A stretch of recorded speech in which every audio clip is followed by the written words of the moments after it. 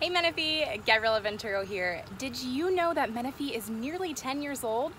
I know that sounds young, but our beautiful city is built on a foundation of history dating back to thousands of years ago.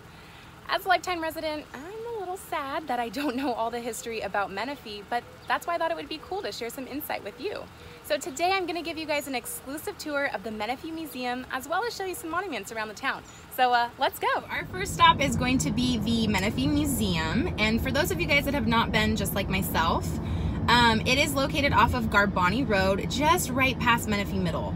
And at the museum, we are going to meet with Bill Zimmerman, who is the Vice President of the Menifee Valley Historical Association. So he knows all about the history of Menifee. So we're going to be in good hands. Stay tuned. Well, hello, welcome to the Menifee History Museum. Come on in. So here at the museum, we've created some family boards. They're displays that highlight some of our earliest pioneers, and some of the names are recognizable to the people who live here because our streets and our schools have been named in their honor.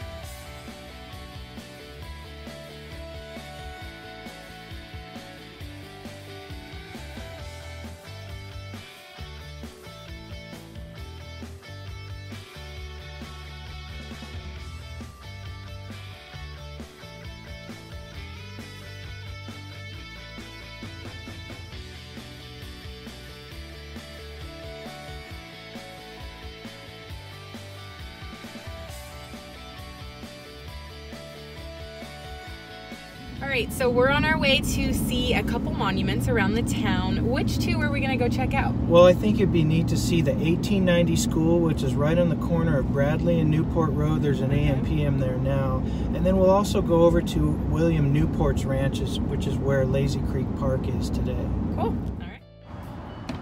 This is the monument right in front of what was the 1890 Menifee School. And if you use a little imagination, you might be able to envision it here. And nowadays, this is the modern time McDonald's and AM/PM. So now we're coming up on William Newport's ranch. We're on Newport Road right here, and this is Evans Road where K. Sinacero Center is. And this is where his driveway would have been. So Newport Road right here would have been a dirt road, and then his driveway begins here. So William's ranch actually consisted of 2,000 acres, but where we are standing right now, here at Lazy Creek Park, was where his house was and the bunkers for the ranch hands. It's a bummer we only had time to show 2 of the 12 monuments, but that's why I put up this map so you could find the rest.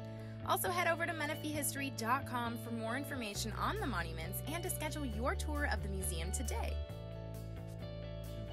What did you all think of Menifee's history? As we approach an exciting milestone, I can't help but be anxious to see where Menifee will be in yet another 10 years.